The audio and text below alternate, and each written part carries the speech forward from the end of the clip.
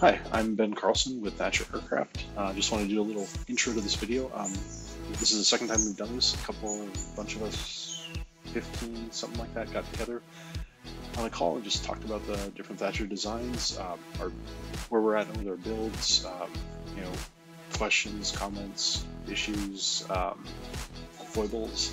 And anyways, it was a good chat, and I hope you enjoy it. If you have any questions, you can reach out, thatcheraircraft.com. You can get all my contact information. Otherwise, Dave Thatcher, the designer of the airplanes, his website is thatchercx4.com, and you can order plans from him, that sort of thing. And I'm simply the kit manufacturer, parts manufacturer. So anyways, thanks for joining us, and I hope you enjoy. Cool. So it looks like we have a lot of people on here. I'm going to switch over to the gallery view and see. It looks like we have about 7 or 8 people. Cool. So I guess we're a couple minutes past our start time, so we'll just get started, I guess. So I'm Ben Carlson. Have Thatcher Aircraft LLC, and I'm making parts and kits and stuff. And yeah, thanks for joining us this morning. I have the ability to mute everybody if need be for background noise or things like that, feedback. Sometimes there's some issues. It sounds pretty good this morning, so I'll just leave it be. But if something happens, I can go in and just mute people. Also, if you're trying to talk but nobody's hearing you, there's a chat button in here that you can pose a chat question in. Here, I'll type a chat in there, and so you should see a little flashing orange or yellow or something, little light that says chat. And so if you click on that, it'll come up and say so anyway, so I'll kind of keep an eye on that. So if you're having issues with hearing or with seeing or something, or if you want to interject but don't want to interrupt somebody, go ahead and pop in there and we'll try to get back. Anyways, so yeah, so I didn't really have too much of an agenda this morning. Last week we just kind of went around and did introductions. Norm was on last week. And so, I guess we could probably start there, just go around. So, like I said, I'm Ben Carlson, Thatcher Aircraft LLC. My background, worked as a machinist for a few years. I worked doing industrial machine building, machine design, that sort of thing 20-some years ago, and ended up getting into the programming computer side of things. And so I've been an enterprise architect for designing computer systems, website systems, e-commerce, for about actually right around 20-ish years. And background in airplanes, my dad had his pilot's license before I was born, and we had friends and neighbors that flew. So I've been flying in small planes all my life. Finally got around to working on my pilot's license about 4 years ago, give or take, something like that, because I realized it was kind of affordable, and found the Thatcher design. I thought, man, I got to build that. And my dad's been building his plane for a number of years. I've had helped out some people in our EA chapter and stuff in the past. And so, yeah, so that's kind of my general background. And so I fell into this aircraft manufacturing stuff about 2 years ago, give or take. Went down to Georgia and talked with, I lost for his name. Anyways, Greg Westbury, who was doing this before me, and picked up. And so I'm making parts and kits and having a blast. So anyways, that's me.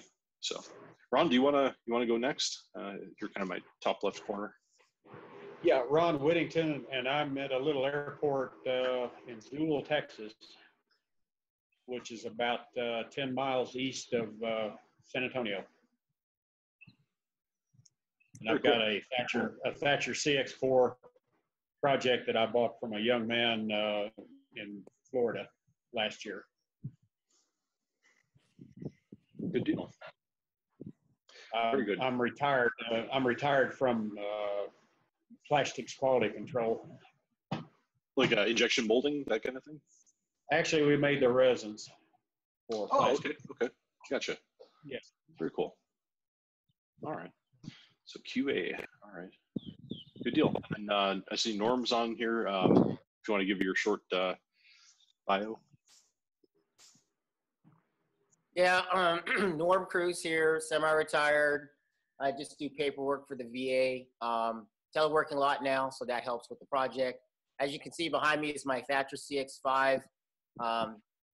I purchased a little bit of it, like part of the fuselage and the wing spars from the first builder. And then I'm doing the rest of it. I'm using a RevMaster 2200 with magneto ignition. And my current phase is as you can see, installing the canopy. So I'm being humbled by that experience. And that's where we're at. Thank you. Norm, where are you at? Where are you at? I'm in Las Vegas, Nevada. I was trying to keep it short because I was on last week and gave a big spiel. But yeah, I live in Las Vegas, Nevada. I live under Class Bravo airspace, and I fly out of. I will be flying out of either one of two airports, either North Las Vegas Air Terminal or Henderson Executive, and they're both within 30 nautical miles of McCarran International. So I have to have ADS-B, and I'm probably going to install ADS-B out and in, just because it makes sense around here. Yeah. You got your ELT figured out last week then, it sounds like. I saw your emails afterwards. So yeah, it got delivered. I plan on installing the ELT sometime after this canopy gets on. There's a couple things that came in the mail.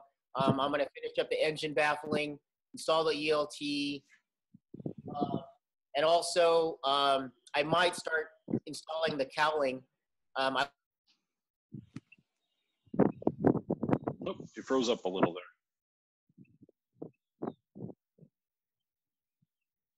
Well, looks like Norm froze up here. His internet connection must have dropped. Okay. I'm just going to put him on mute here. And okay, let's go on. Let's see. Is it, I see Bill's iPad too, and I'm trying to remember. Is it Harold or no? No, Bill Day. Bill Day. Okay. Yeah, I'm sorry. All right. Yeah, I'm building CX-5. I was living in Maryland working for the National Archives and decided to retire. Moved down to Creek here near Seguin, Texas, partly because I have an ill brother. Okay. I had some damage in the transport of the plane, so I'll swing back and I've got to try to figure out where the twist in it is. So I'm pulling skins and redoing everything to figure out where the twist is. I've had to reorder my antennas. I was flying under or close to Class B Bravo there by Washington, D.C. So I do have the small Echo ADS-B in and out tied into an NGL panel. Okay. Very good. When did you start building your CX-5? Well, it's been on and off for the last 3 years. I had some health issues which I got resolved and doing better, but I'm hoping to make a lot of progress now that I'm on the air park and I have a hangar instead of a basement trying to build everything in. Yeah. Yeah. Okay. Good deal. Let's see. Let's go to Peter Howe here. Can you hear me? Yeah, I can hear you just fine. Morning. Yeah, hi. Yeah, I'm down in South Africa. I started a CX-4 about 5 years ago. I was going to build it pretty quick, but a lot of things got in the way. And it's totally from scratch. So I got a lot of the aluminium locally. I had water jet cut an undercarriage leg and bent it. So I hope it works. That would have saved a hell of a lot of shipping. And the canopy is it's a free blown bubble. Okay. And that's worked out quite well. A friend of mine, he blows quite a lot of bubbles. So you get this big oblong shape. And it's a bit scary at first, but it's worked out very nicely. I'm using the same sliding scheme, except the front of the bubble is the windscreen. So I've got a convex shape on my windscreen, not a flat wrap. And gotcha. Okay. That took me quite a while. I think that was about 2 months solid to get the canopy right. So now the airframe is more or less complete. I've just been building a jig to build the engine mount, and the engine is It's a Great Plains 2180 that I've been building up. I haven't finished yet. We're in lockdown, so it's difficult to get stuff. I'm just waiting for a few taps so I can plug all the oil galleys up. I pulled all the normal plugs out, and I'm putting threaded plugs in, and then I can close the motor. I guess I won't be finished until the end of this year. I don't like to give termination or end dates for my projects. This is my 5th aeroplane. I've never built an aluminium one before. It's always been wood or composite. Oh, so okay. I thought this should be my last one, and it should be aluminium because I haven't done aluminium before. And it's actually quite interesting because there's a lot less dust. Yeah. Just cut fingers and black hand. The other reason why I was building it, but it doesn't really work out that way. I wanted to prove how cheaply you could build a little airplane for yourself. But the problem is the exchange rate got so bad so rapidly that it's very hard to actually crow about that because you couldn't build it as cheap as I built this one, having started 5 years ago. But otherwise, there are 2 flying CX4s in South Africa, and there's another one with a Jabiru engine, which is, I think, almost ready to fly. So perhaps there might be 4 of us flying. There are no CX5s that I know of, no project starting as far as I can see. And when I spoke to Dave Thatcher just before he released the plans for the CX5, we sort of discussed this and decided maybe with our high density altitude, perhaps the single seater was a better choice. So that's why I went CX4 and didn't wait for the 5. So Gotcha. we can have densities of 8,500 feet on the airfield quite easily. So. Oh, wow. Yeah, so it'd be interesting to see how this pans out. Very good. Yeah. Anyway, so but I really find the group quite interesting, and quite often go right back into the archives looking for stuff that I remember seeing. You know, when you're working on your own, like I am, there's no one to really talk to. Yeah, it's pretty useful. So, yeah. I'll keep you guys in touch with my progress. Excellent. Thank you, Peter.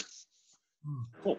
Let's see. See, Jeff is wandering about there in his shop. You want to introduce yourself? Do a short introduction again?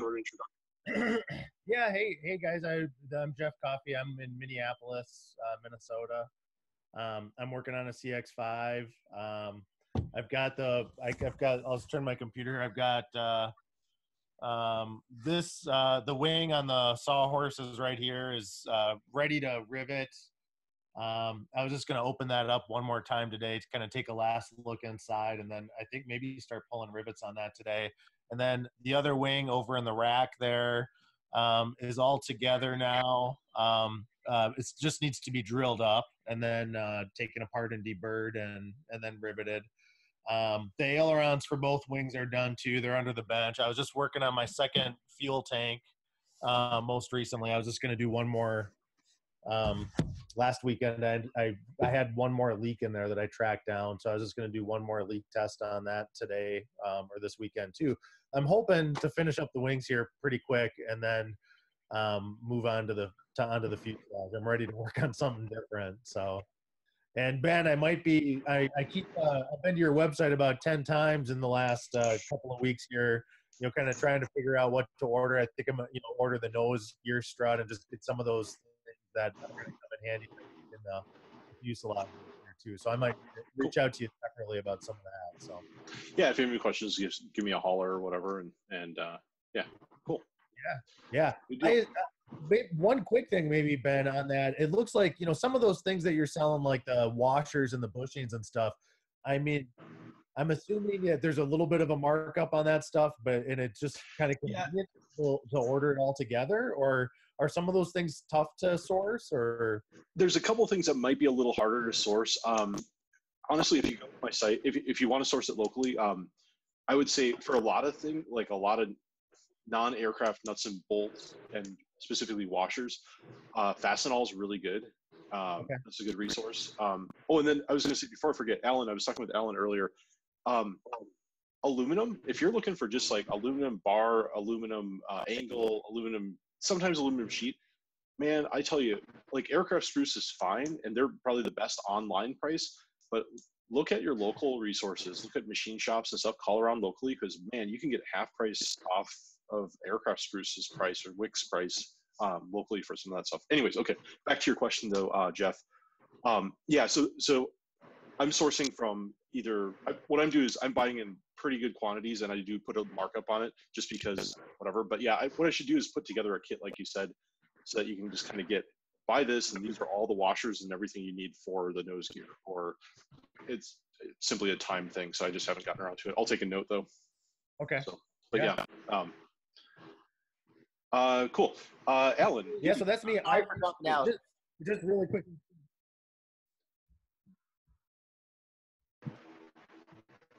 Go ahead, Jeff.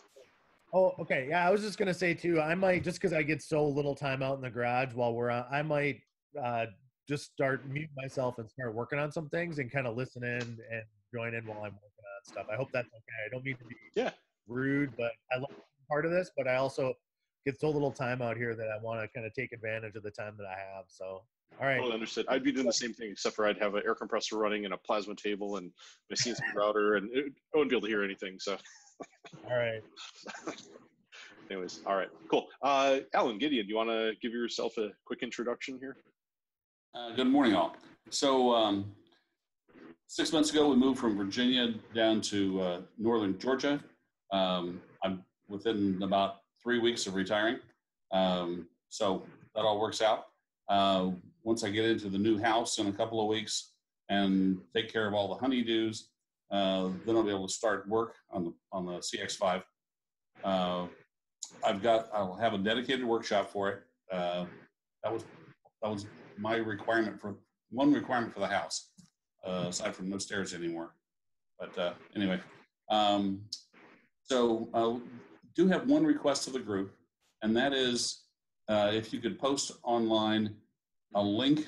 If you've got an online builder's log, please post a link, or if you're using the EAA builder's log, let us know. Yes, I've got a very active EAA group here, but the Thatcher build manual is, as I pointed out to Ben, is a little on the sparse side. And this is the first airplane I'm building, okay? So it's my main question is one of what order do you do things so you don't lock yourself out? I don't want to be in Jeff's position, ready to rivet everything together and say, did I remember to test the fuel tanks? I don't know.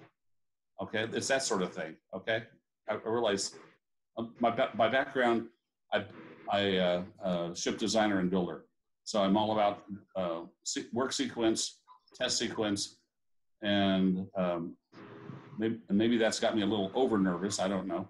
That's always possible. But if I could see how other people did it, it would be a great help to me.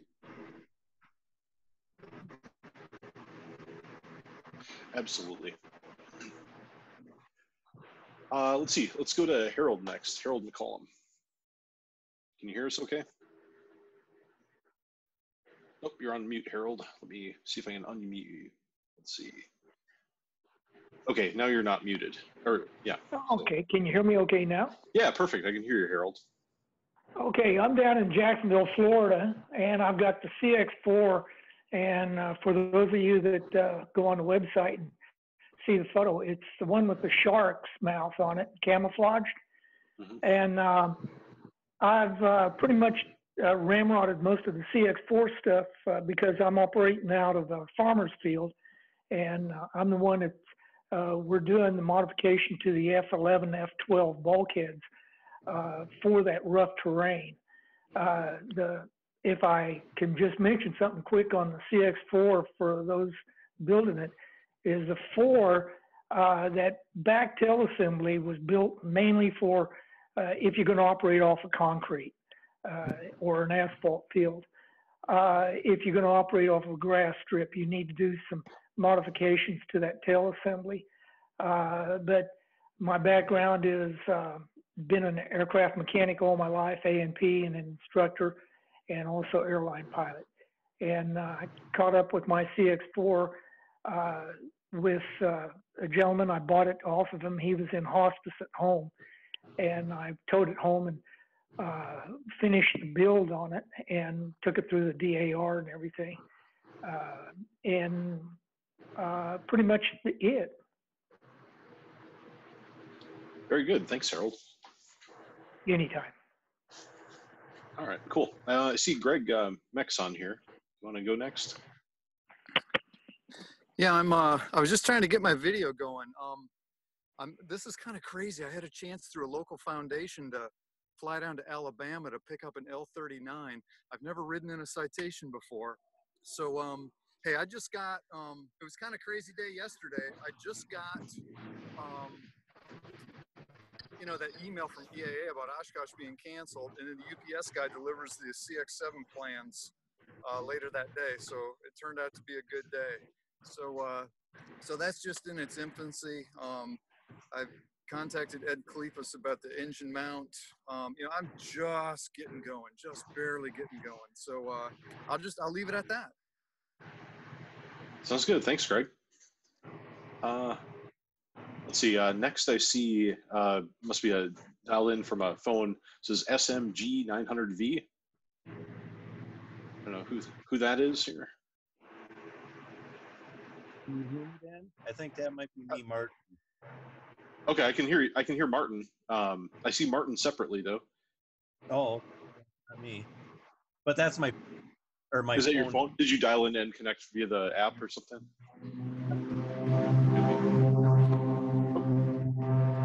Getting some background noise of airplanes, so which is a good thing. Yeah, yeah. I'm not complaining.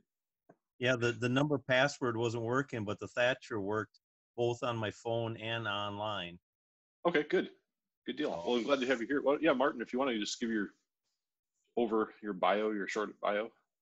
Yeah, I live in La Crosse, Wisconsin, so that's bummed out about Oshkosh like everybody else. Started with CX4, plans number 8 and 04, and then I'm switching to the 5. And if anybody's got more things to talk about RevMaster, I'd like to talk to more RevMaster guys, but haven't bought the engine yet, but got the cowling canopy and working on some of the airframe stuff. Cool. Good deal, Martin. I see Greg got his video going inside of a Citation. Is that right? Well, that's cool. Cool. Yeah, Thanks, it Martin. is crazy. Good deal. All right, let's see. Let's go to, I see Sean's on again here today. Sean, do you want to introduce yourself to the group again? Hey there. Yeah, I'm over here in Sacramento, California, building a CX-5. I am in the process of closing out the wing stubs on the fuselage. So slow and steady progress here. Yeah, pretty much about it. Good deal. Thanks for joining again. I see Bert Bierman's on. Haven't seen you for a while, Bert. How's it going? Hope you're muted right now, so let me see if we can get you off of mute. There you go. Let's try. I'm off mute. Oh, we got some feedback though. It takes me a while. Ooh, I'm getting feedback. Hold on. Oh, are there. you dialed? Okay. Is it better? There. Yeah, that's better. Yeah, when you have two devices, it's not. Oops. Hang on a minute. I can hear you just fine. Yep, and I can see you now. It's great. We're good. Good deal. You wanted me to introduce myself. I'm Bert Bierman. I'm out of St. Charles, Missouri. I fly out of KSET, St. Charles County Airport. I'm building the CX-5, serial number 93, and I've been on a little bit of a hiatus here with the virus, but I'll be getting back on it quick. And things are going along good. I'm working on the vents to bring them in through the wing and then into the cockpit. So that's kind of a mind bender to do that. I've built a couple airplanes before and a gyrocopter, and I've got to get this fixed up. I've got the wings built, the fuselage is built. It's pretty much the way you saw it. Back in September. Okay, cool. Good deal. Yeah, Bert was kind enough to, my dad and my son and I went down to the Zenith Open Hangar Days in September down in Mexico, Missouri, and we shot down to visit Bert. So he invited us in for a few hours and checked out his CX-5. And yeah, it was very good progress, very nice, some nice custom tweaks to it. And yeah, it's pretty great time. So good to get to, it's always good to meet people in person. So that's where I'm at now. Okay, very good.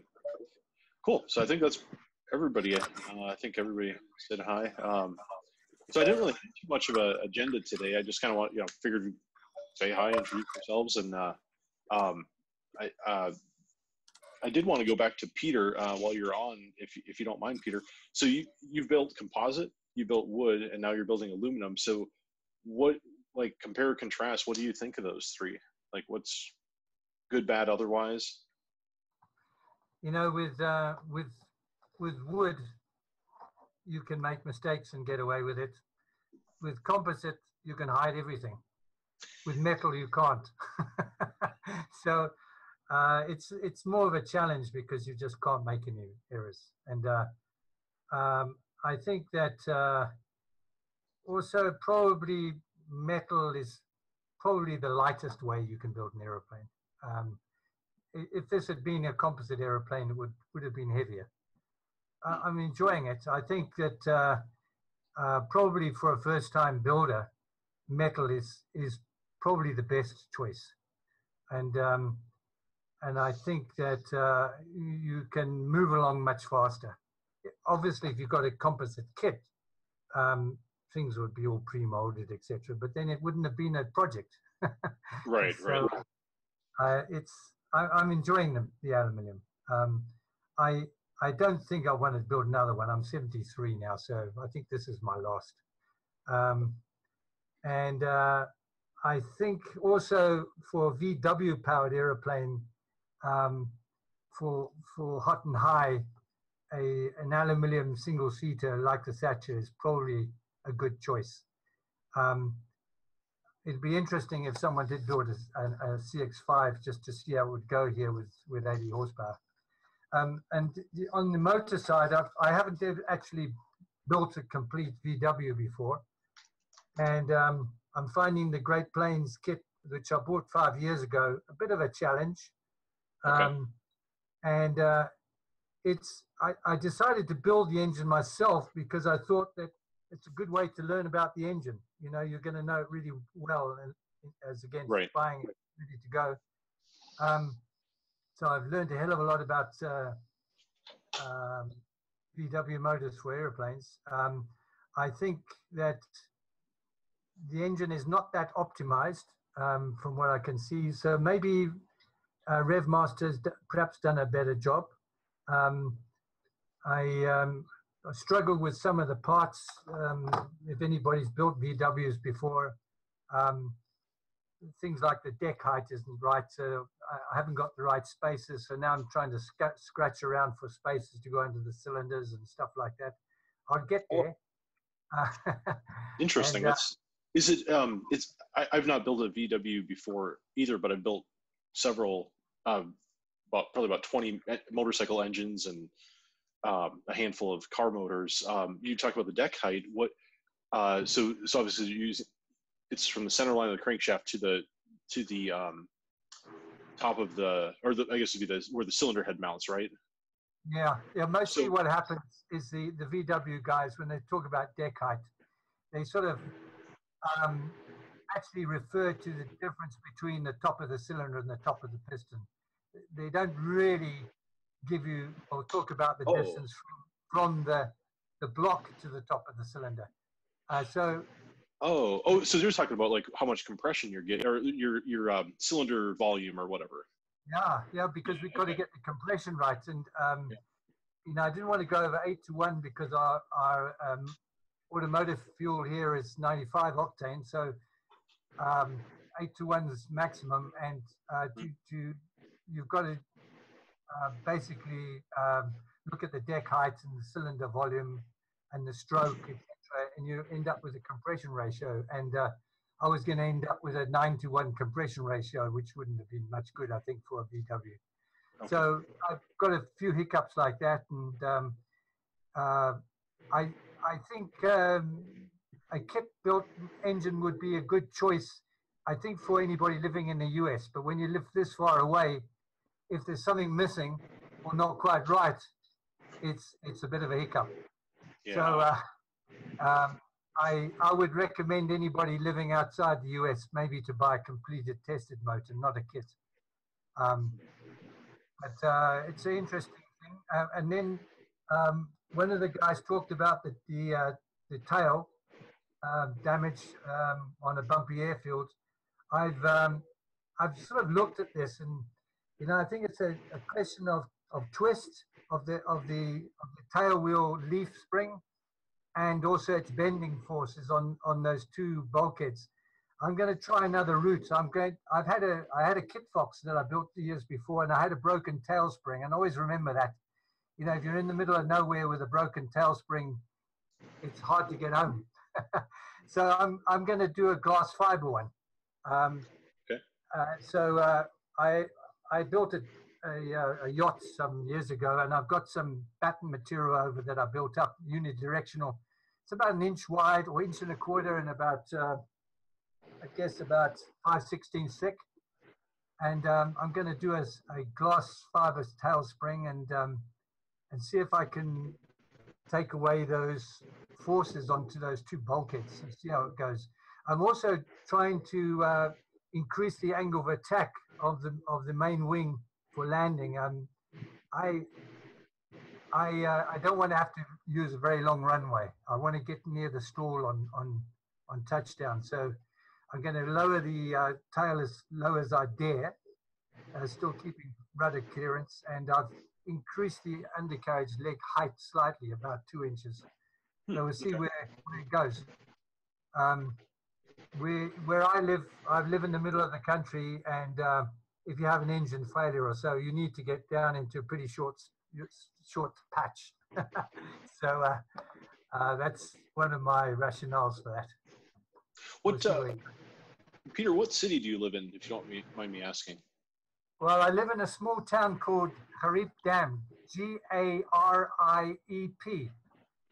If you Google that on Google Earth, you'll pick it up. It's the biggest dam in the country, and the town's got a small airport, but I operate out of a farm strip about 10 miles to the east, to the west.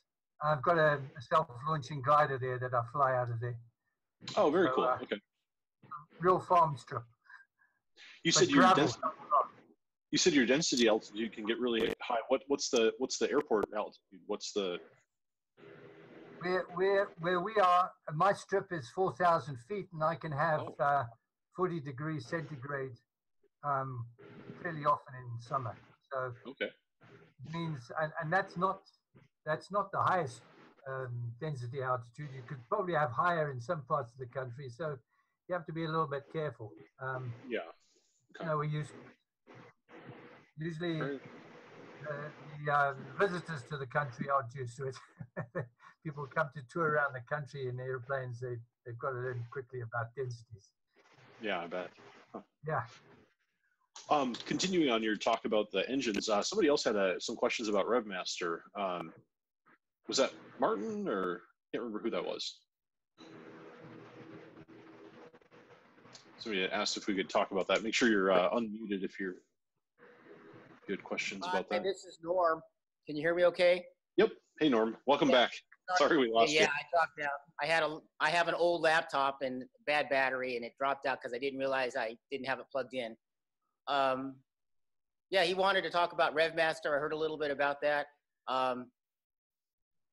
I'm based upon what I've heard and read and talked to Joe Horvath about, I'm pretty confident in the reliability of my RevMaster, and also based upon Bill's comments. You know, he's about the 2300. It sounds like he's really happy with it.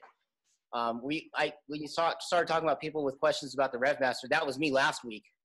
But I don't know if you guys saw that about the elastic nuts being authorized by Joe Horvath.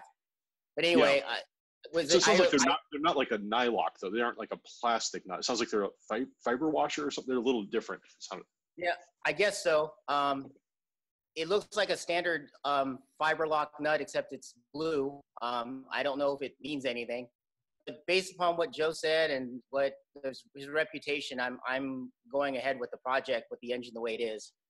Sure. And he even said that once when I'm ready to start it, he said give him a call and we'll talk about the data that I should be seeing on initial startup.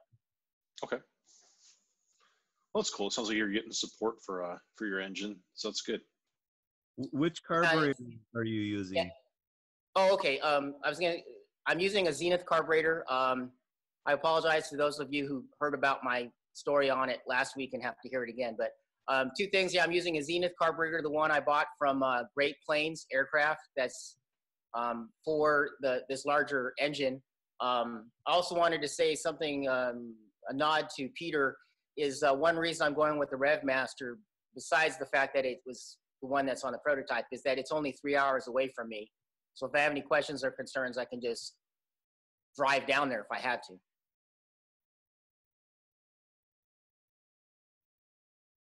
Yeah, this is Martin again. When Steve was still with us, I know Peter couldn't call from South Africa, but Steve put out a video years ago that was really good step by step on how to assemble his engines or any other VW engines, and that might, if you could find a copy of that, help Peter out. My problem with RevMaster is the carb. Martin, you kind of broke up there. Can you say that again? You said your problem with RevMaster is the... Well, we was trying to talk with Joel about a year ago, and I talked to Glenn and every time I talked to him, I either got pushback or I got totally different pricing on how much to drop the RevMaster carb and go with the mechanical fuel pump. And he didn't want to do it at all. And I just got a lot of pushback. And anybody else having issues, or maybe everybody isn't worrying about it, but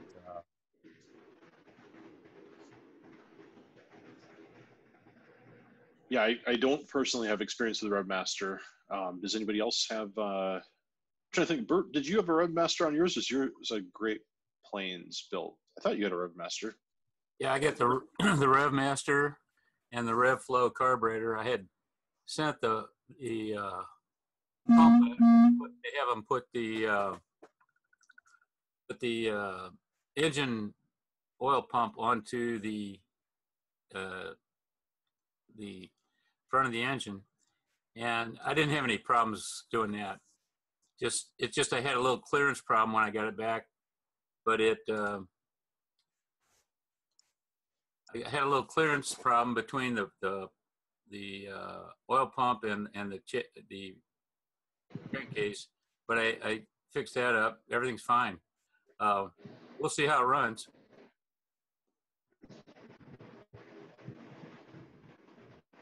Yeah, my engine came with the RevFlow carburetor on it. I just took it off and put it in a shelf.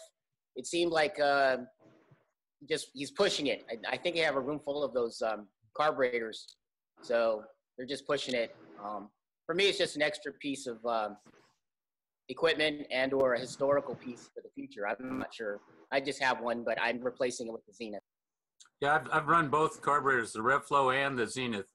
I've had good luck with both. I'm assuming that this will work fine. but I've used the Zenith before with a half EW, and I flew it 800 hours, so it should be good. Nice.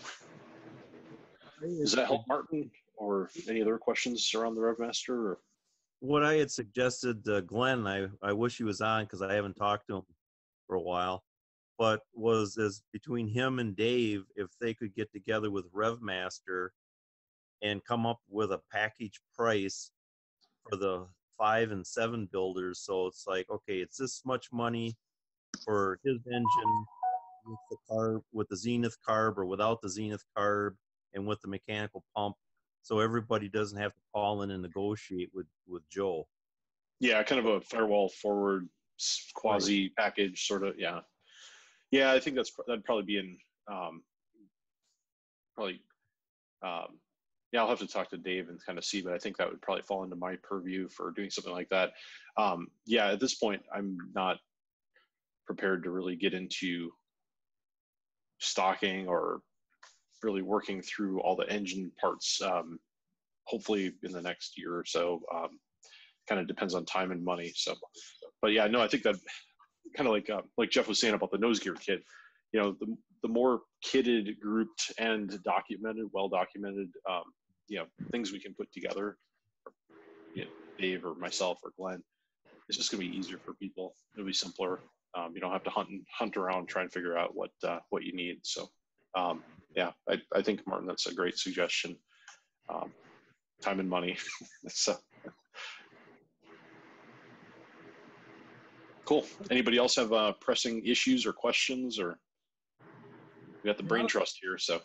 Yeah, Ben, I was just kind of curious about, just from your perspective, kind of running a business related to this. Like, is the community growing right now? I mean, is it pretty?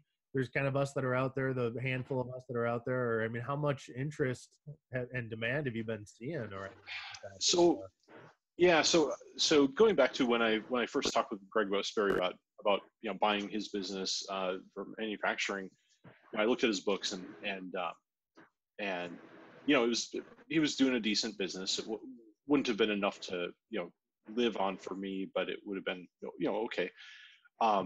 And I think what kind of killed some of that was the CX5 and CX7 announcements right after that, right? So I think a lot of people said, whoa, I'm going to hold on and wait until the CX7 is available or whatever. So I think when I took on this business, some the business I was expecting didn't really materialize. So that was a little disappointing. You know, obviously I have a lot of money into equipment and a lot of time into getting things put into CAD and stuff. On the other hand, yeah, things are picking up. Not incredibly, but I mean, I guess I was going through and doing some things for I think I told some of you anyways, I had EA had offered up some booth space for new designs and new products. And so I had put in, it was basically, there's a pitch your product or your design, and if they like it, they'll give you a free booth space, which, you know, for me would save me $5,000 to $8,000. You know, that was a good chunk. So anyways, so I put in for that. Well, one of the things I had to do is go back through and look at my growth. And so I'm seeing about, for the last, I've still only been doing it about just over 2 years, but it's about 300% year over year, which is decent. Like this year now, if things keep going about how they have been, I expect this year will be about as good as what I expected my first year to be. so it's, you know, so it's fine. It's, you know, I can't quit my day job yet, but, you know, it's getting there. So, I think the other thing is that's holding me back is I'm not offering as many kits as Greg was. Just basically, I had bought his CAD programs or his CAD layouts, but he was using a different version of CAD that is not available. Like you simply can't buy the software anymore. So I'm unable to open those files. A lot of them. Some of them were done in SolidWorks. Some of them he had DXF files.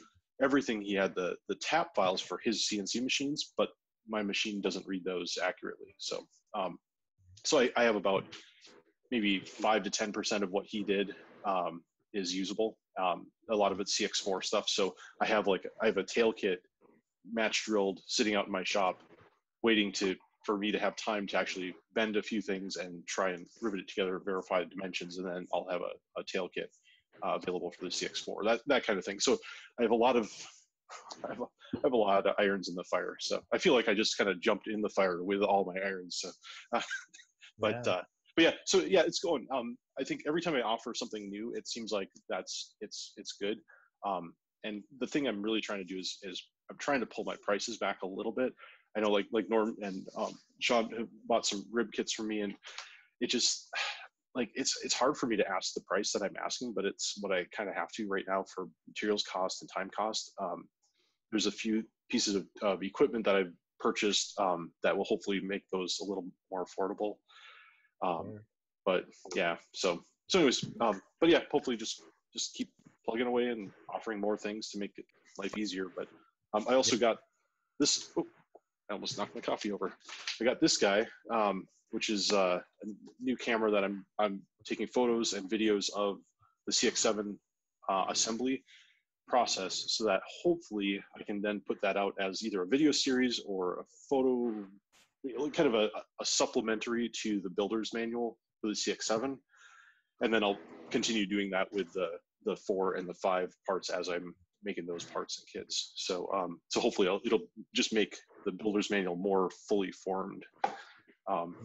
Because I know that, I mean, you know, I look at it and there's a lot of gaps. I'm working on the fuselage right now for the 7, and you know, I have fuselage construction. Okay, there we go. So I go from here to here, and then the next is like a complete assembled fuselage with the center section, and it's like, whoa, how did we get there? It's kind of quick. So so yeah, it'd be nice to have the intermediate steps and some more dimension things. Oh, and I think Alan, you were talking about drilling your spars. Yes. I have the CAD all done on that. I have some. I can probably. I need to think about this, but I think I can offer a dimension drawing for some of like the intercostal holes and that sort of thing that might save you from misdrilling things or that sort of thing.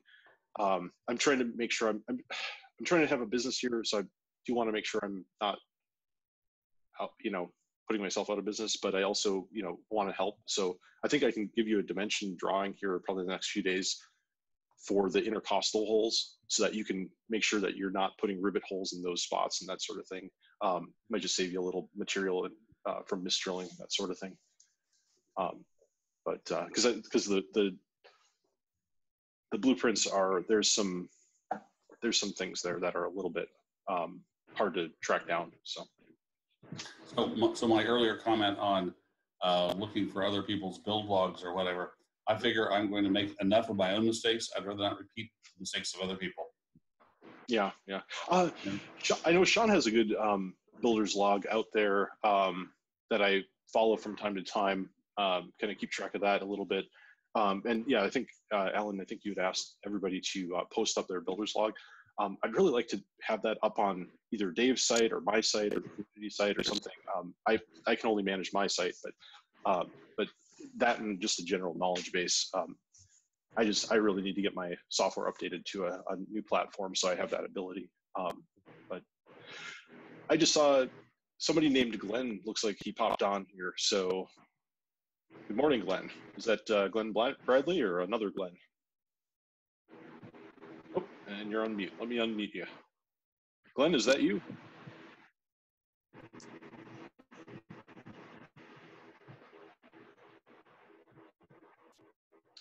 Glenn, can you hear us okay, or? Well, I'll take that as a no. So okay, moving on. So Can I say something? Yeah, Norm, go ahead. Yeah, I try not to interject too much because I'll stop everybody. But a couple things. I was going to ask the question last week concerning websites and sharing information, but then I held myself back and said I'll wait for everybody to figure out. Basically, I would appreciate any advice or opinions on which sites, if any, we should be posting information and questions, because some forums are more appropriate than others. For example, build questions are probably more appropriate for certain forums for the builders, and as opposed to just some of those people that are just sort of interested in the airplane. The other thing about is about the hesitancy to share information is like I don't want to. I'm kind of embarrassed to show all my mistakes. I mean, I'll tell you right now, I'm basically building 2 airplanes because I'll make a mistake and then I have to redo it all over again. And the last thing I want to say on that, and this is a big one, and I didn't think I was going to tell you guys this because I'm embarrassed about it. Don't make my mistake. I cracked my acrylic canopy. I was very, very careful for 4 straight days. I treated it like it was precious. But by the 4th day, and I'm where I'm at right now, I thought, oh, this is great. This is coming together to get great. Well, there was a stress crack, and before I realized it, it was 10 inches long.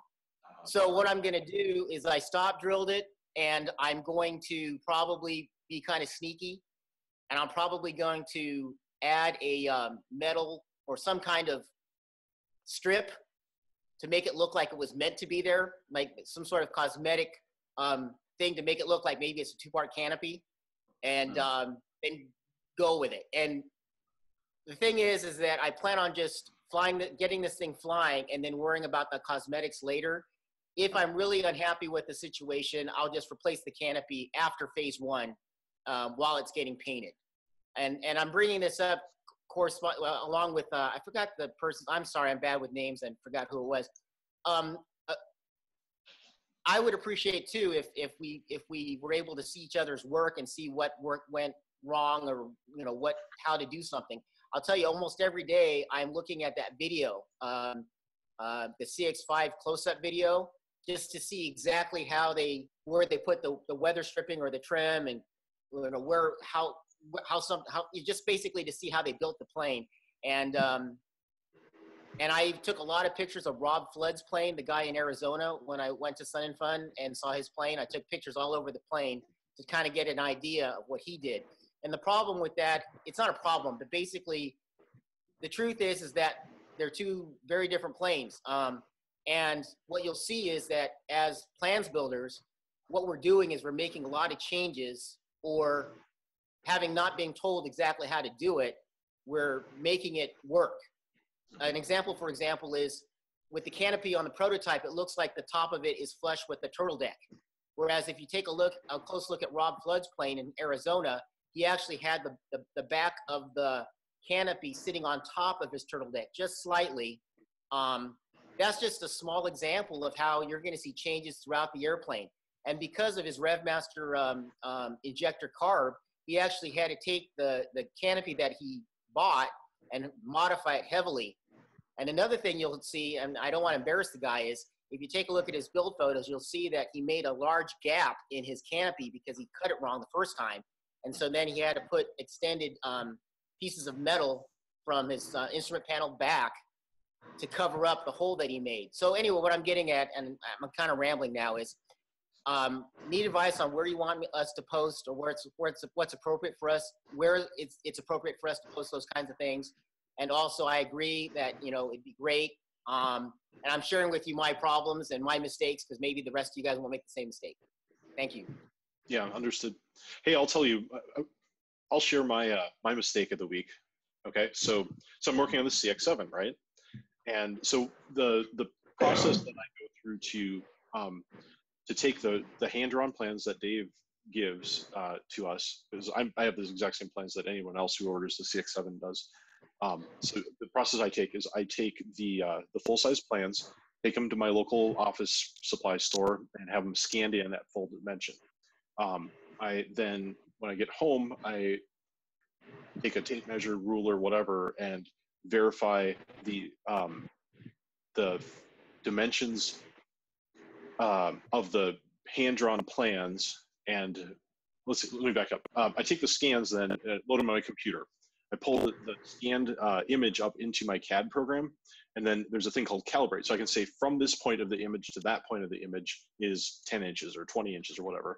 So what I do is I go to the plans that Dave sends that say full-size drawing, find a dimension, and match that up in my CAD program. So basically, I've now dimensioned it appropriately inside of CAD, right? So, and then I, from there, go ahead and draw the rest of the piece up and go through the process of bringing it into CAM and manufacturing it. My mistake this week, and I've never done this before, somehow I messed up the firewall. So if you follow my Instagram, just Thatcher Aircraft on Instagram, you'll see on Monday, I think it was Sunday or Monday, I was like, woohoo, I got my firewall cut out, the galvanized, whatever. And I'm holding this thing, I'm going, man, this is going to be a big plane. Like, this is going to be so comfortable to sit in because this thing's big. But all right, whatever, that's fine. And you can probably see where I'm going with this. So I ended up making it about a third larger, like a 30% larger. So I have like a firewall for like a 6-seat airplane. It's like 44 or 45 inches wide when it's supposed to be 32 or something. So I actually ended up cutting the actual firewall out of that piece. But yeah, I'm like, I'm getting things fitted up. I'm like, start measuring. I'm like, this is way off. What went wrong? And I went back into my CAD, and yeah, I scaled it wrong somehow. I had calibrated it, and just, yeah, not right. A lot better than making it smaller. Fair enough. Yeah. I mean, I was able to reuse, but I had formed it and everything. I made my form blocks. I did it. Yeah. So yeah, Norm, you're not the only one. I mean, granted, my mistake is a little less expensive than yours, but yeah, it happens. So, And one more thing, one of the things I wanted to bring up concerning the request or the need for a construction manual is, I have the plans and the construction manual for the Bowers Flybaby because I thought about building that a couple of years back. Yeah. And if you look at that, that is what I would love to see for any of the Thatcher products. Okay. So, but what I think the issue is, and what hopefully will happen is if this becomes a watershed aircraft design where people love it and people are building it all over the country or the world, then someone will take the time to, go through every step and in sequence and recommendations on what you should do first and where to source things. Because that's what the Bowers Flybaby construction manual and plans have. Actually, it doesn't have plans. It just has a construction manual. And if anyone ever wanted to try to do something like that for one of the Thatcher designs, I would use the Bowers Flybaby construction manual as a guide. One caveat on that was done back in the 60s, so a lot of the information is old as far as sourcing. But it's what I would love to see. So Norm, anyway. I totally agree with you. I was just going to show this. I have it sitting right next to my desk here. Good. This is my Bearhawk Patrol plans. That was one airplane I had considered before I heard about the Thatcher. Okay. That's the builder's manual. You know what I mean? Yeah, I totally get it. This was actually done by a different guy. I want to say it's Eric something. But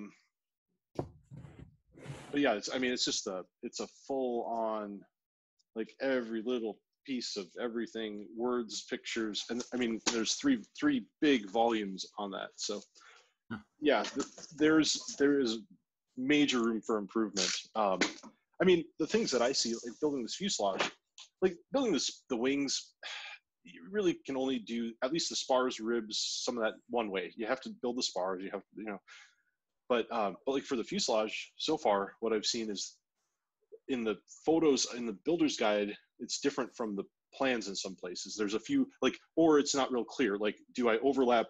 Does this angle bolt up here, or does that go here, or how does So there's a little bit of room for confusion, and anytime you have to sit there for 15 minutes and look at it and think about it, that's 15 minutes that you didn't spend actually building it. So that's why I'm trying to document. I'd like to offer some advice for those people that are starting this build or haven't started yet, is don't get in too big of a hurry to build or make allowances for the future. What I'm getting at is don't pre-cut the hole. For example, don't pre-cut the hole for the access cover for your battery until you actually put it up against the plane. And it sounds weird, but let me tell you what happened to me is I had the piece and I measured according to the plans where it should go, and I cut the hole for it. And then once I put it on the airplane, I realized that the hole was covering a piece of angle, so that I had to start all over and move the cover down a little bit. But basically, I wasted a piece of aluminum. And I don't know if it was me interpreting the plans wrong or if the plans are slightly incorrect. The same thing happened, and I told you about this, Ben, on when I built the nose wheel framing. It seems like I put the hole just slightly off from where it should be, but I thought I was following the plans. So what I'm getting at is back to the people that are just starting is don't pre-make a lot of things, because you might find out that once you put it on your fuselage or your airframe that it doesn't fit right. So that's my advice. So for example, I'm not going to build the fuel tanks before I build the wings, because I can just see putting it in there and realizing that it might be just a bit too tall or something like that. That's an example of why I'm going to wait and just until I have the assembly together that it's going to fit in, then build what goes in it. So anyway, that's my word advice to prevent a lot of problems in the future. Right. Yeah. I think this is Bert in St. Louis. I'd like to comment on the fact that going according to the plans and then having a pre-built spar center section, the holes were already in the center section. And when I used the plans for the rest of the build, using their dimensions, when I went to join it up to the spar, the hole was let's say a 1/4 inch off, because Greg built it a certain way, and then but the plans were a little different. That's all I'm getting at. And so I just learned to adapt to all these things. And like he was just saying, like Norman was just saying, if you go by the plans and pre-cut something, it often doesn't work. Yeah, I think it's a good idea to make sure you're working in one subsection and fit things up and double check. I mean, obviously I'm converting everything into CAD, so as I'm doing that, sorry, I have monitors stacked here, and my camera's right in the middle, so if it looks like I'm looking up, Right. I was going to clear up my CAD program so I can share my screen, and you guys can look at what these spars. We were talking about some spar stuff, but yeah, the plans sometimes they might be off. You know, a lot of stack up issues where it's off by a 1/16 of an inch, an 1/8 of an inch. You know, I haven't seen too much more than about an 1/8, maybe a couple spots of 3/8 of an inch, which is kind of considerable. But anyways, there's definitely some things where you just kind of use you got to think through, you got to match it up, sleep, go to sleep early that night, because sometimes just sleeping on it's a good idea. Having a lot of patience. Yeah, a lot of patience. Yeah, let me. On the spars, not. I guess I've been curious. Is they've been promoting the guys who want to build 7s to go ahead and start building the wings on the 5, but if you build the spar complete with the center section and drill the attach points, how can you use those outer panels on a 7 if they've already been drilled for the center section on a 5? So Martin, you can't use a center section from a 5 for a 7. It's too narrow. Right. So right. Yeah, you can only use so that was, Dave made that very clear early on. You can build the wings and the tail, but not the center section. So then they're not drilling. Okay, so they're not drilling the outer wing attach until later. I guess I can't see how you can drill the center section on the 7 when you got a complete panel done. That would be really a pain to do.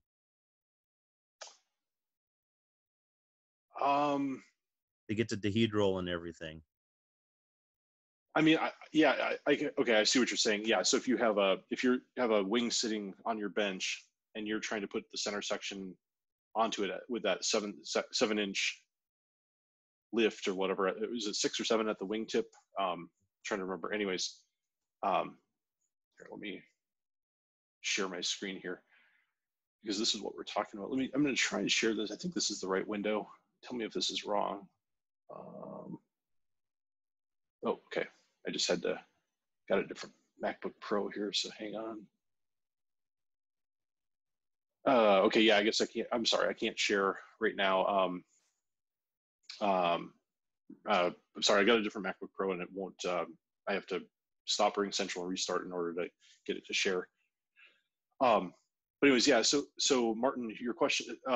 So anyways who hasn't built one of these or is talking about, what Martin's talking about is the center section spar is, let me drag this down so it doesn't look like I'm, okay. Center section spar is just a flat spar, right? And what Martin's talking about is the wings, they have a dihedral, right? So they're raised, I think it's 7 inches or something at the wingtip off the bench. So if you laid the center section flat on the bench, the wingtip needs to be up. I think what I do is I just reverse that and leave the wing flat and recalculate that 7-inch dimension so you could get your center section up, I guess. The other, I mean, like I said, I'm kind of doing everything in a CAD, so I just have accurate dimensions on all my parts, and so I make the parts to have the proper dihedral, and so when I'm done, when I bolt it together, it just is right. And that's something that unfortunately a home builder isn't going to have the same ability. But I mean, it's a pretty straightforward geometric calculation, I believe, to figure that out. Let me do this. Those of you who have built your own spars, how have you done how have you set the dihedral? On the bench. Sure. Yeah, Jeff, I think. Yeah, I drilled mine. I just hit the same snag you did, Ben. I was going to try to share my screen and so show some photos of when I drilled mine up. But I need to restart to give it the right security settings here on my Mac. But but yeah, I forget who asked that question. I mean, I think it would be much more of a pain to do it with the whole wing panel assembled than just drilling up the spars alone. Yeah. Yeah, it looks like he's showing us some good stuff there. Yeah, Norm has his spar right up there on the screen. So let's see this, Norm. Take yourself off mute and let's tell us what you're doing here. So this is the starboard side of my wing. You can see there, these are the attached bolts, the holes for the on the center piece. This is a piece of hardwood that I use to make sure that that this doesn't get damaged or whatever. And anyway, and here's the holes in the wing spar. So as you guys can see, what he's talking about is making sure that the holes are set up where they need to be so that you have the proper dihedral in your wing. And I think what the point is that you can work on this part, the wings, but don't work on this until you have the plans for the 7. And I guess the problem would be, the only issue would be, once you get this together, drilling the holes where they need to be so that it's at the right dihedral. So, right? Is that what we're talking about? Exactly. Yeah. Martin's question was, you have a completed wing and now you're trying to drill those holes. Like that's not real easy. And I totally agree that would be a major pain. So, yeah. The other sure it can be done, but it's, you'd have to have some engineering in it and build a nice rig or have your friends help you, but it is possible. Yeah. Hey, Norm, so you built your spar, right? And I think Jeff did too. Did you guys, you just bucked the rivets or did you use a steam frame press? Or how did you guys, I mean, a lot of people ask, I'd love to sell people spars, but honestly, they're pretty straightforward to do. There's a lot of measuring and a lot of holes, but they're pretty straightforward, I think. So I wish Dave would not have put that note in the CX5 manual. I know he was trying to push business towards Greg, but I think he may have scared people off because he's got that, if you're not a mechanic, don't do the spars, buy them or have a mechanic do it or whatever. And built one of the first RV4s where Van sent you a bunch of strips of aluminum and said, go for it. So it's not that hard. It's time consuming. It's boring. Each spar cap on a 4 is like 85 holes. So you got 4 times that just to do the spars plus the center. But it's not hard. It's just a lot of drilling. Yeah. And Van used to rent a pneumatic squeezer. And when one builder would get done, you would send it on to the next builder on the list. And when I came time to get mine, the guy was like in North Dakota, sent it to me. So I got done with it. The next guy on the list was in Anchorage, Alaska. So Gotcha. my Yeah. price, my price of the rental was to ship it to Alaska. But I mean, if nothing else, maybe we can set something up like that where, we have a community pneumatic squeezer. That's what I used. I'll offer this up if any of you guys. So I have a pneumatic squeezer, and it's just the cat's meow. Like, it just works. If any of you guys want to come out here and squeeze your spars together, even if you didn't buy anything from me, you're more than welcome to. I mean, I would only put the caveat on is contact me in advance and that sort of thing. But you're welcome to use it. I can't ship it around because I need it, but yeah, that's a good point, Martin. The other thing I'm going to put out is I've thought about this a little bit. So my form blocks that I use for the wing ribs and eventually for the fuselage bulkheads or whatever. I've been trying to figure out what a good way of doing that, because right now on my site I have a kit that you can buy with preformed ribs, and that's a few people have bought those from me. And that's great. I mean, basically the difference in price, I just pay my dad for actually forming the thing. So, and eventually it'll go to the hydraulic press that we just picked up. But anyways, the form blocks though, I think that would be something. Some people have asked about that. Hey, can you, I think it was recently, even this week, CX4 form blocks, like, hey, does anybody have these? Use them once and you're done, right? So the only caveat there is my form blocks, the holes for the location pins aren't going to match up with Dave's plans, and there's a couple of reasons for that, which I won't get into, but otherwise they're basically identical. So if you want to get just the flat rib blanks from me, then I don't mind sending a set of form blocks around if we just keep passing that from builder to builder. And that, then it's just the cost of shipping. Granted, it's probably $40 or $50 for shipping, but anyways, so I'll just kind of put that out there. We can talk about that more, but yeah, I think sharing some of that stuff around is a good thing. So does anyone information on fuel tanks for the 7 or for the 7, and whether they're going to be updated in the 5 or what's going on? So I think the 5 is just as is, although you could talk to Glenn or Dave about whether you could use the 7 tanks. I talked to Dave earlier this week, and the 7 tanks are completely 100% in front of the spar. So that means that, it's definitely, there's some changes to the rib locations between the CX5 and the CX7 wings. The other thing that I caught on the plans, the CX7, the CX7 spars are the spar web is 0.040 aluminum, whereas the CX5, let me repeat that. Let me say that just to make sure I get that right. The CX7 wing spar web is 0.040. The CX5 wing spar web is 0.032. And so there's a difference there. So Dave was saying that we could just build the CX5 wings and they'd be identical to for the 7. But there's a couple little changes, and you'd have to talk to him about the details of why those changes and if you can get away with a 032 spar web. Oh, cool, Jeff! I saw you drop and come back. So you. Yeah, I tried it. Yeah, and I know we're kind of moved on from this anyway, but no, it's all right.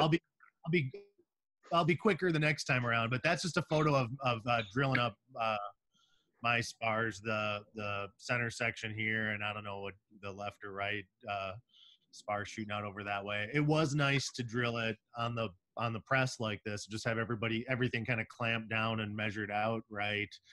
I will say, going back to that question about drilling, when I built my Sonics, that's you build the wings and the spars kind of slide together in a spar box in the center of the fuselage, and you drill that on the plane. So I think, if you built a full wing panel and then drilled these holes later, that'd be, probably a little closer to the Sonics process than this. So I would say this is a luxury, to be able to drill it this way, but it's definitely not necessary. So Jeff, yeah. Would you do the group a favor and post this onto the groups.io? Sure. Yeah. Thanks. Yeah. Thanks. Yeah, definitely. And I hear what you guys, I should be better about posting some pictures out there. But because I think, I'm never sure if it's useful or not, or if it's just confusing. And I think a little bit like Norm, I'm not always sure that the way I'm doing things are right. So I'm always a little hesitant to kind of share out my stuff like with the group. I would throw out one right now that it took me a few tries to get a good aileron bent up, and I did the Home Depot 10-foot break, just renting it for a half a day. And what I learned there was I kept laying out my aileron. There's like a nice right angle on the aileron when you look at it on the plans with a straight edge along an edge of a sheet of aluminum.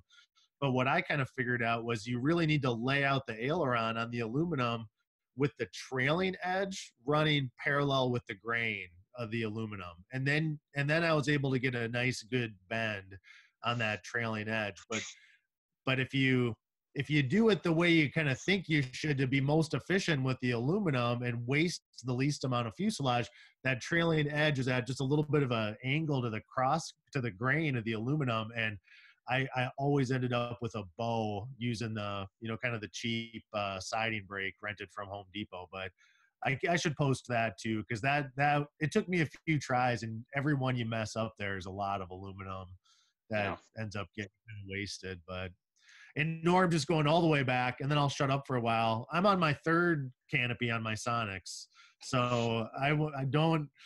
If you're just going toward your second, you're still way ahead of the game with me. So yeah.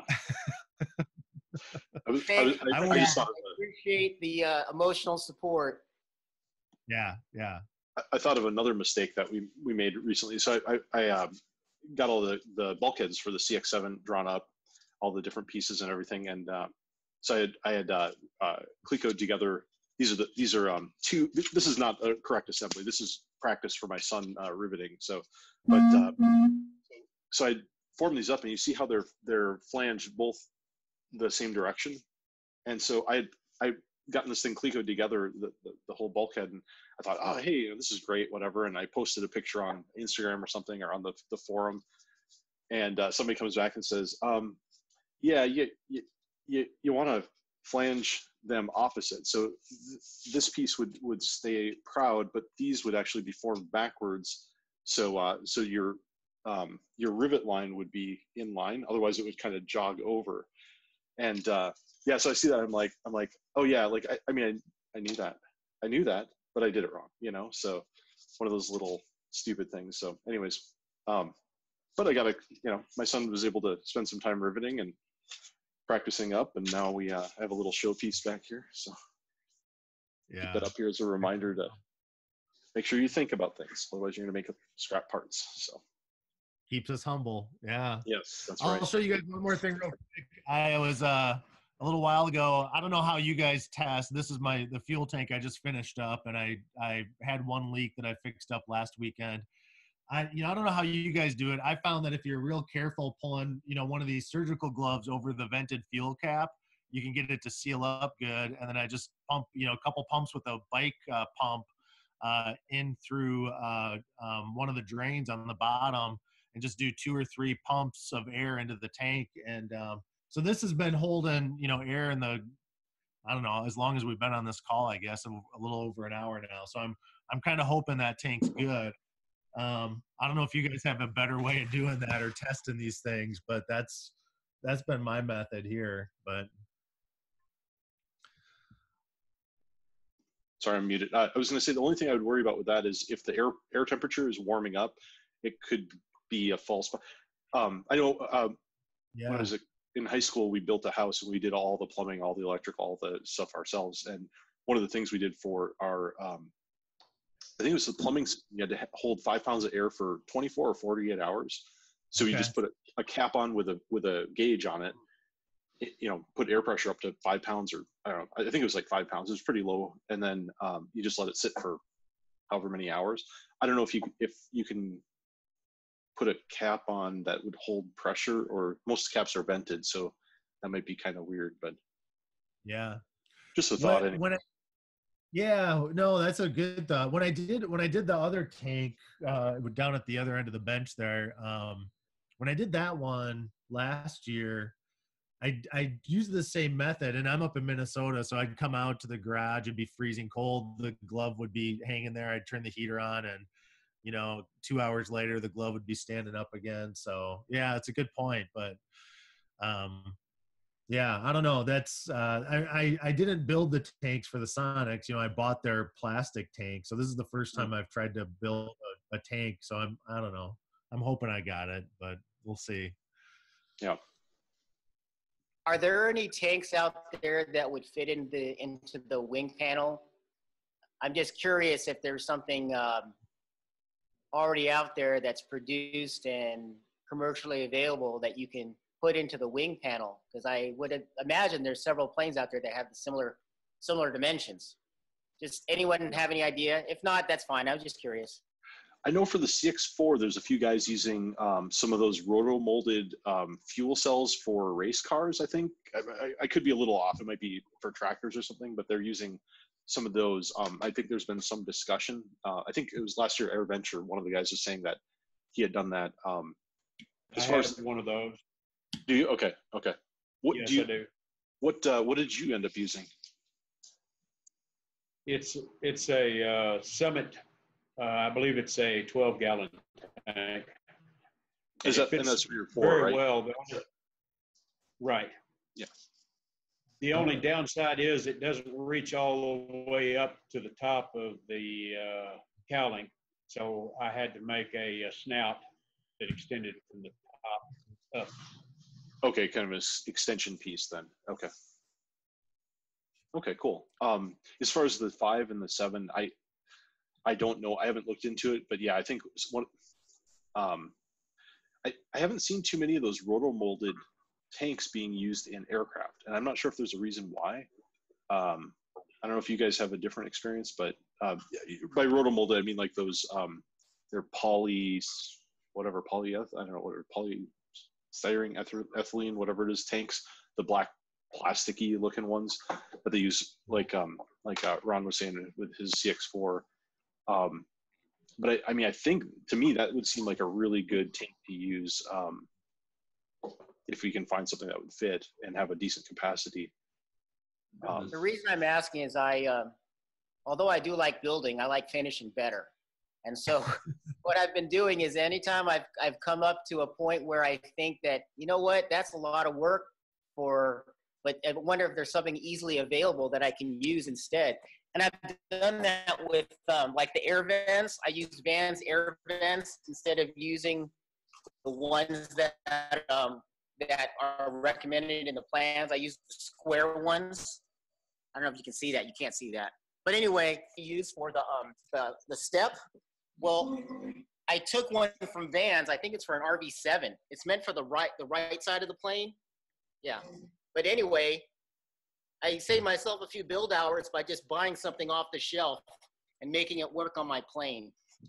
So anyway, I'll probably do a little research to see if we can find a fuel bladder that'll fit into the wing panel, the bay of that wing, to sort of speed up construction completion. But we'll see. If I have to, I'll build a fuel tank. The Summit Racing catalog has many tanks, and they have the dimensions also in the catalog. Nice, good deal. Thanks. Good to know.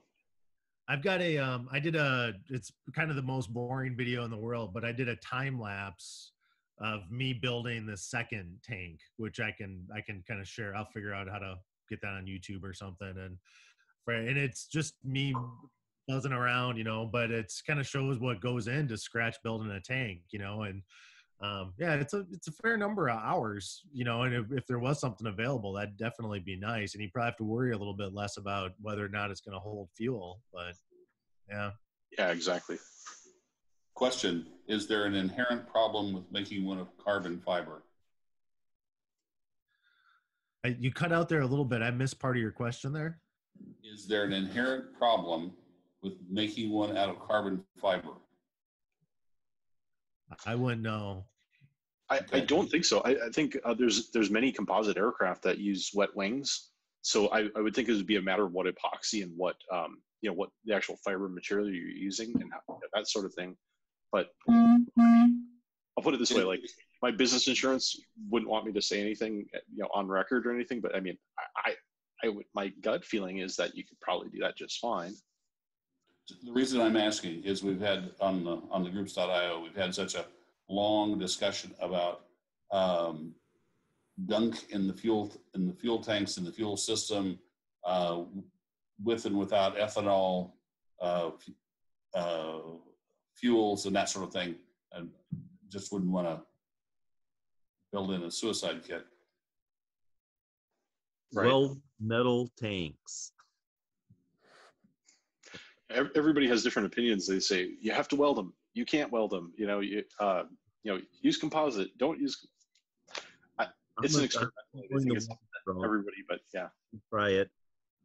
There are a lot of different ways that people have built tanks, and the guys I've seen that have built composite tanks, it's all dependent on the epoxy. Sometimes the ethanol is an issue, will attack the epoxy, so you need to really do your homework before you build something like that. Right.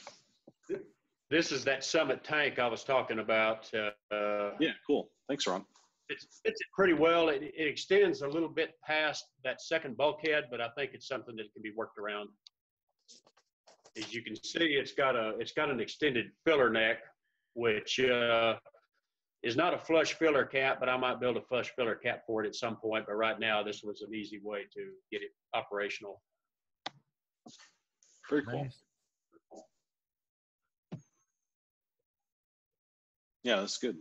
I know Adrian Cooper from Australia, he was saying at AirVenture last year on the topic of fuel tanks in the CX4, he needs to do like extra long flights. And so he was able to get like an extra 2 or 3 gallons by changing the upper area of his CX4 tank. I'm trying to remember exactly how it worked, but when the aircraft is sitting level, there's like an extra pyramid shaped thing area up there underneath the cowl that you can add like an extra, basically an extra, I think he got 2 or 3 gallons out of that. So that might be something that ask on the forum if you're interested in getting every last bit of fuel space. This holds 12 gallons, and it doesn't have anything that hangs down between your knees.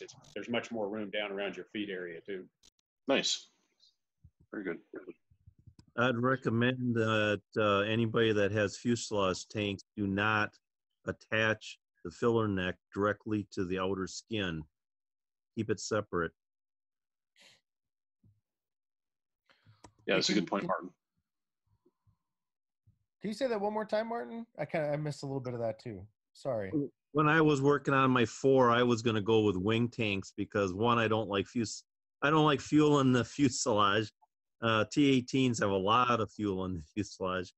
But if anybody's familiar with old Ford pickup trucks, when you have filler necks that are attached to the outer body and you have any type of a hard landing or incident where you deform the outer skin, all of a sudden you're going to have a bath of fuel on you. So I wouldn't attach the filler neck on the 4s to the outer skin. I'd keep it separate. I had a couple of questions asked in the chat, just privately. Has anyone on the CX4 had to do washout or wash in or out on the wings yet? Is any of your CX4 builders? Martin, I know yours is flying, right? Or close to flying, right? No. Okay, I know you said you switched to the CX5, so maybe you're not that far.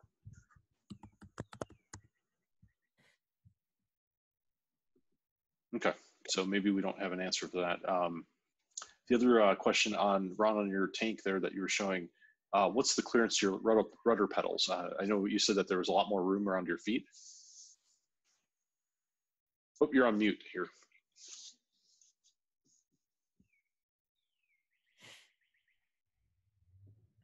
I couldn't tell you exactly what the clearance is, but there's plenty down there. Okay, all right. Cool, thank you. Good deal. All right. Well, we've gone past our time, and everybody has airplanes to work on. The only other thing I wanted to just put in everybody's minds is, so I'm planning on going to Sun and Fun since AirVenture is canceled. So hopefully we'll have the CX-7 there. I mean, I'm quite a ways. AirVenture is a haul for me, but it's a lot closer than Sun and Fun, so we'll kind of see. But hoping to have the CX-7 there. Try and get a booth and such. But before Sun and Fun, so that's a year away. Any thoughts on trying to do a meetup? Get together, doing something. And we don't have to come up with answers or anything, but just start thinking about that. If there's maybe September, October, November area time frame.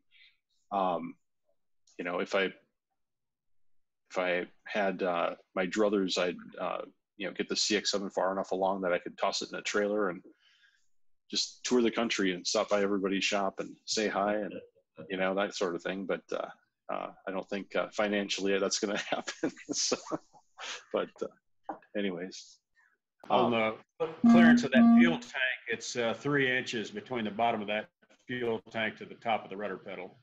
And my rudder pedals are way forward from most people's. So further back they are, the more clearance you'll have. Okay, cool. Good deal. Thanks, Ron. Ben, regarding your idea, that sort of thing might be better. We might be able to better organize that, or at least understand the likelihood of it or possibility of it, if we knew where everybody was located physically, not address, but city and state. Yeah, that's something we were talking about last week on the call, is that we need not necessarily a map, a map, whatever, just something where we can see. And I know the CX-7 community or CX-4 community site had something like that, or has something like that that Todd is maintaining, but he hasn't really updated it recently. So I would like to put that on my site. The software I'm using, though, it's not really, I need to move off of it. So I'm trying to balance keeping my site up to date and information out there with trying to get the CX-7 going. I might just have to take a week and put into getting this site updated and move to a new platform. Maybe I'll shoot for the end of May for that. But yeah, anyways, I'd like to get a knowledge base up so we can capture some of this information in something that you maybe call it a Dave approved format. Here is the approved way of doing this. So we aren't hunting and pecking and looking for, like we were talking before, there's 4 or 5 different ways of doing a canopy to turtleneck joint, right? And then also a map of builders. So last call, there were 3 guys that live in close proximity to each other that didn't know each other. So that was kind of cool to find out. So so once the social distancing thing is over, then they can go and hang out and help each other and check out each other's builds. So. I like have the idea about the meetup. I could plan to do that, but and also putting some on your website with all the geographical locations. I just think that's a great idea. Yep.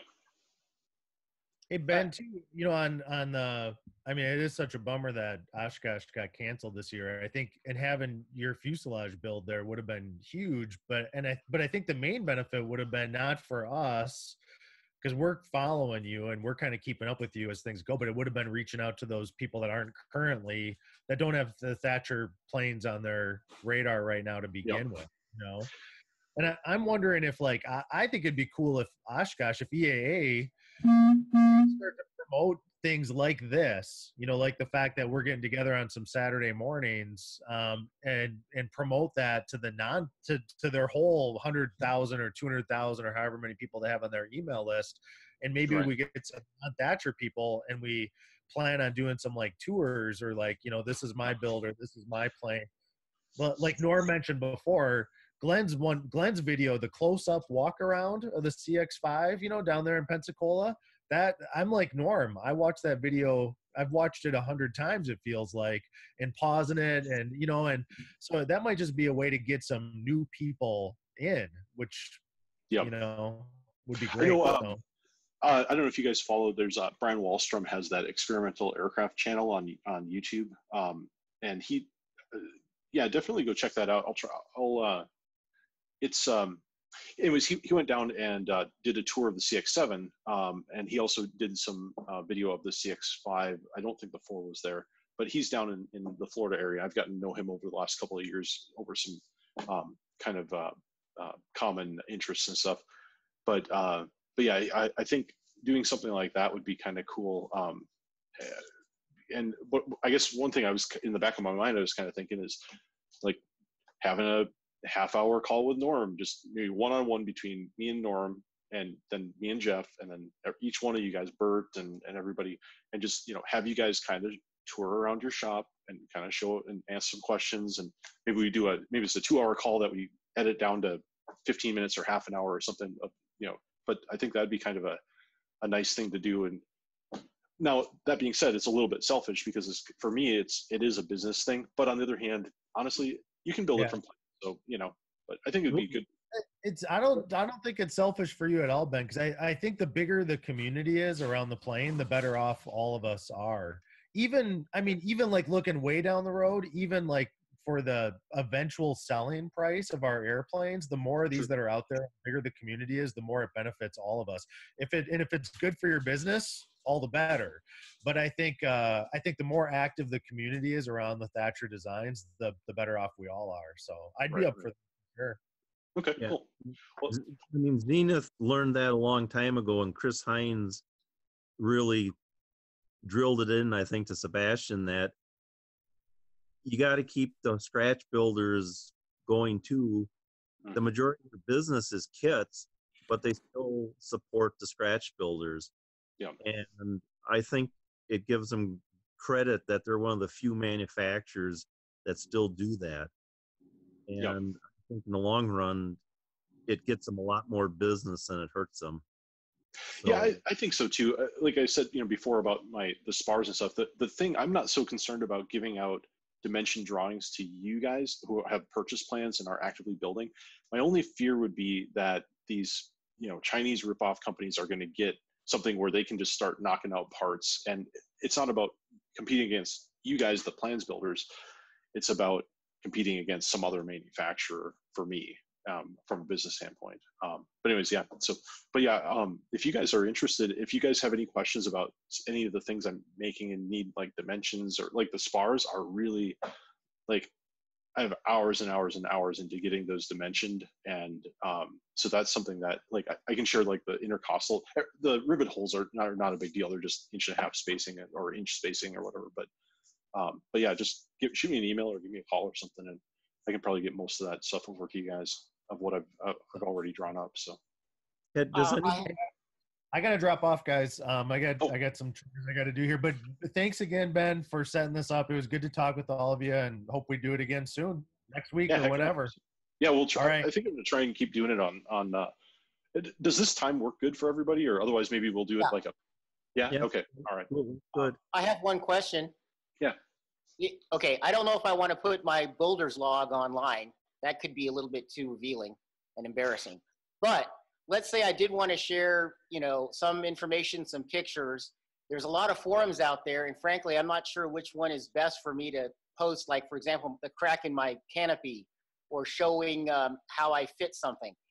Mm-hmm. Of all the different things out there, which one do you think I should be doing that for the benefit of the people on this call?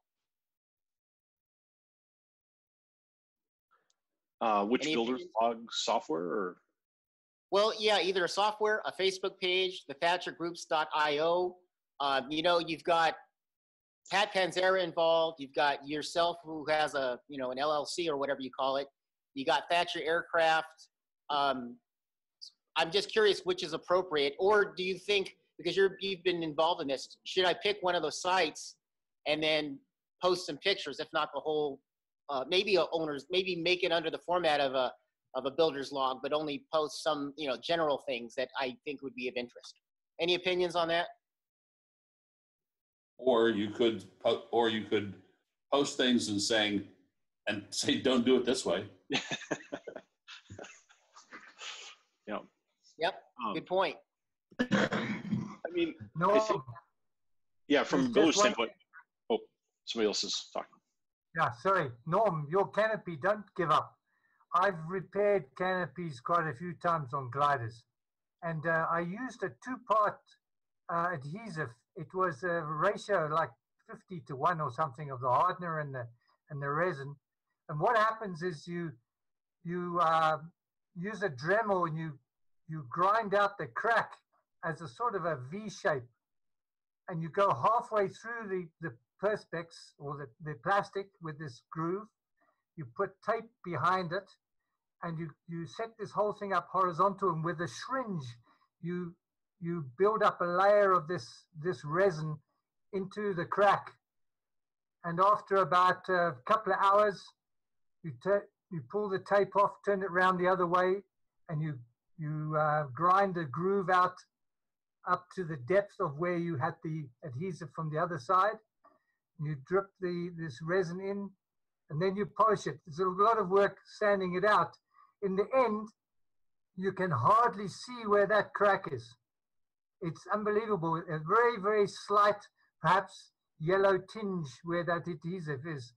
And I can't remember the name of the stuff now. It's a long time since I've done it, but I've done a few. Don't throw the canopy away. Look, research for that resin. Thank you. I read something called Acrofix is used. That's something I've heard about, but I've also read articles. Maybe you wrote it. I don't know. Sounds like it, about doing the V groove and this epoxy. I will do some more research. Frankly, I'll probably get to that. Yeah, I'm going to get to it eventually, but I'm probably not going to repair the canopy this week. But I'm going to do all the research before I proceed. Thank you very much. That's good to know. Norman, one thing, I've had a couple of windshield repairs on my cars done by Safelite, and they've got where you have just a chip in it, in the glass, and they've got a resin they use, and then end up polishing things out. So you might check with those folks. Just a thought. Thank you.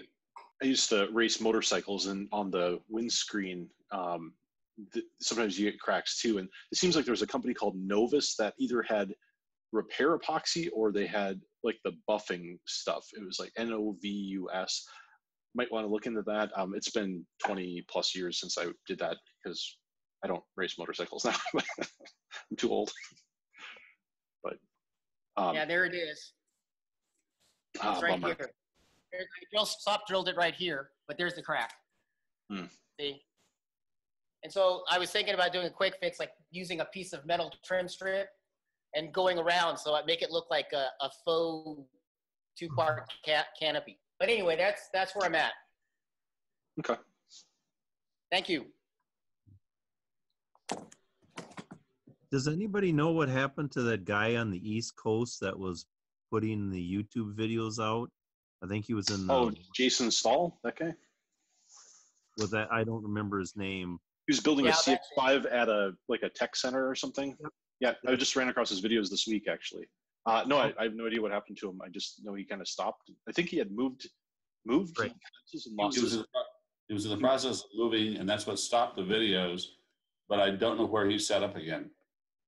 Yeah, I've never talked with him, but yeah, because he was doing a good job. He was water jet cutting stuff, and he was doing all kinds of stuff. So, and it was good information too. So, right. I went to his Facebook page, and from what I saw, I didn't see any airplanes on it. It's like he dropped out of the aviation scene. So I understand. I have the same question. I was looking for the same videos, and no luck. Did you find his videos though, Norm? Or yeah, I found them right off and was looking at them and analyzing them. But okay, I wasn't sure if you meant you could find them. I can't find them anymore. Yeah. I don't think he has any new ones. Okay. Yeah, it's been a few years, but okay. All right. Well, yeah, I think we probably should call this for a little over time, which is fine.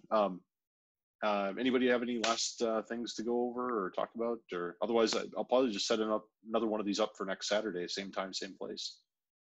Yeah, hopefully we can get Glenn to be available. Yeah, it looked like you popped in, but then dropped off or something. So, yeah. Or or Dave too, for that matter. Yeah, that'd be good too. So, say hi or something. Yeah. Cool. All right. Well, thanks for joining everybody, and yeah, good discussion. If you guys have any thoughts on any topics or anything for the future, it's kind of informal, as you can tell right now. I just, figure at some point we should probably start going over different things so people know, oh, this is an engine week, or this is a wing build week, or this is hopefully I'll have a little bit more. I'll maybe try and join from the shop next week and be able to show you progress a little bit more. It's just kind of a noisy mess right now. So. Well, thanks for all your work and help here, Ben. We all appreciate it. Oh yeah, heck yeah. No, this is good. This is fun for me too. So yeah, it's not work. It's just chatting with friends. So it's good. Cool. Well, thanks guys. Take care. Thanks everybody for joining. Hey, Ben. Have a good Saturday. Bye. All right, bye guys.